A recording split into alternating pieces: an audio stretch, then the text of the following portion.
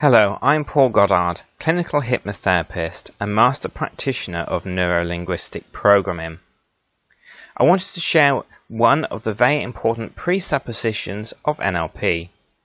What are presuppositions? It's basically what you presuppose.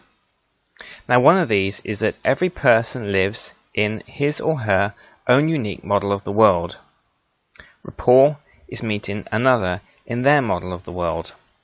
Now, if we think about how this can relate to sales, many people have heard that if you match and mirror somebody, or match and mirror their voice tones, and some of the phrases that they say, and it goes a whole load deeper than that. It goes into things such as the meta model, and it goes into sleight of mouth patterns. But some people who have just kind of learned the introduction, the basics to NLP, they will know about the matching and mirroring.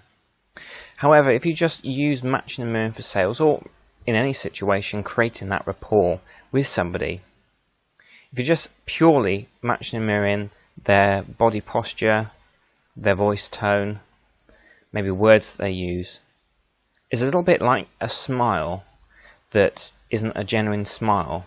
The eyes don't smile, and the person will pick up on that. To create true rapport is to meet them in their model of the world. Each and every one of us is different. We each have our own beliefs, our values, and the way we see things.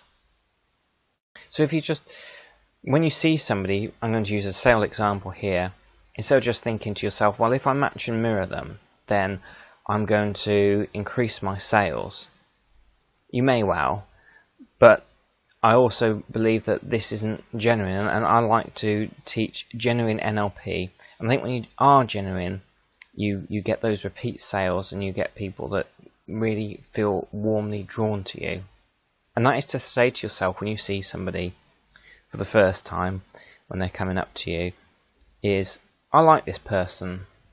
I want to help this person. I choose to listen to their words, and I will understand them and help them as best as I can. And then by thinking that and going into your matching and mirroring, then you will create that true rapport.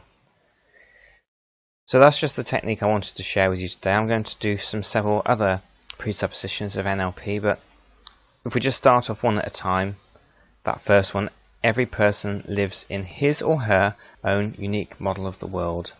That will give you a good start in, particularly in sales or many areas of your life where you want to create more rapport with somebody. Thank you for listening.